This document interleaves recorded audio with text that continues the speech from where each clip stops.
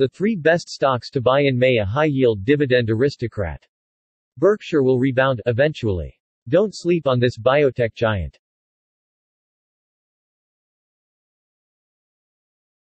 Shares of media and telecom giant AT&T (NYSE) are down by a whopping 23.5% in 2020. This dividend aristocrat has been beaten up recently for 3 main reasons: the pandemic's impact on its Warner Media division through the cancellation of key sporting events like the March Madness basketball tournament, the continued outflow of subscribers from its DirecTV subsidiary, and concerns about the overall health of its balance sheet. In the first quarter of 2020, for instance, AT&T exited the 3-month period with a total debt load of $185.8 billion. Putting all the doom and gloom aside, AT&T remains a rock-steady income play. In the most recent quarter, it raked in $3.9 billion in free cash flow, and its core mobile service continued to perform well, even in this hectic environment. What's more, AT&T sports the second highest dividend yield, 6.83%, among its dividend aristocrat peers. During the company's latest conference call, management also noted that supporting the dividend will remain a key priority for the foreseeable future. Therefore, income investors can rest assured that AT&T doesn't anticipate a reduction to its top-notch dividend program anytime soon.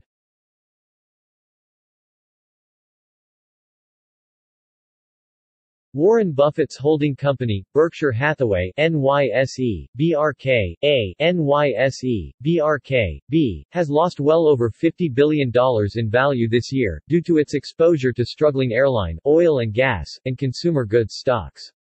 Berkshire's shares, in turn, are now trading close to their 3-year low. Unfortunately, this conglomerate appears poised to hit fresh 52-week lows during the first part of May. The reason is that even Buffett doesn't appear optimistic about the near-term prospects of the global economy. Underscoring this point, Berkshire dumped its entire stake in 4 U.S. airline stocks last month, and the company decided against going on a buying spree as the market tanked in March. In short, Buffett clearly thinks there will be more attractive opportunities to buy stocks in the future.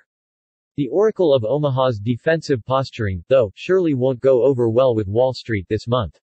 The silver lining is that Berkshire has plenty of financial firepower to buy stocks when the company's brain trust thinks the time is right to do so. There's no telling when Buffett and his team will become net buyers of equities again. But one thing is certain, Berkshire will eventually strike a few major deals at some point during this economic downturn, some of which are bound to create an enormous amount of value for shareholders over the long run. So if Berkshire's stock does indeed break through its 52-week low in May, bargain hunters would be wise to buy in bulk.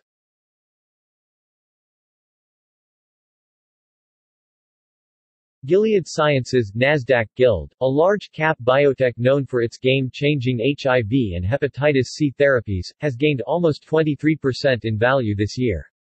The biotech's shares have raced higher in 2020 due to its closely watched COVID-19 therapy, remdesivir, which was approved for emergency use by the Food and Drug Administration last week.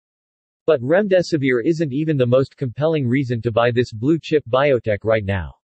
Gilead's stock is a strong buy for 3 core reasons. First, the biotech is poised to bring several new growth products to market in the near future. Headlining this group is experimental rheumatoid arthritis drug filgotinib, which has the potential to be a mega blockbuster by the middle of the decade. Second, the company has been slowly but surely building up its oncology franchise, which is key to its long-term outlook.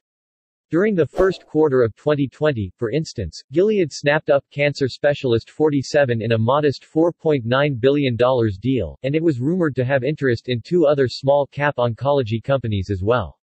Third, Gilead sports an extremely strong balance sheet, free cash flow, and a top-notch shareholder rewards program. Keeping with this theme, the biotech offers an above-average dividend yield of 3.27%, and it recently bought back an eye-popping $1.3 billion worth of shares during the most recent quarter. Not many companies can support such a rich shareholder rewards program during the best of times. Gilead is doing it during the height of a global pandemic, which is a testament to the strength of its underlying business.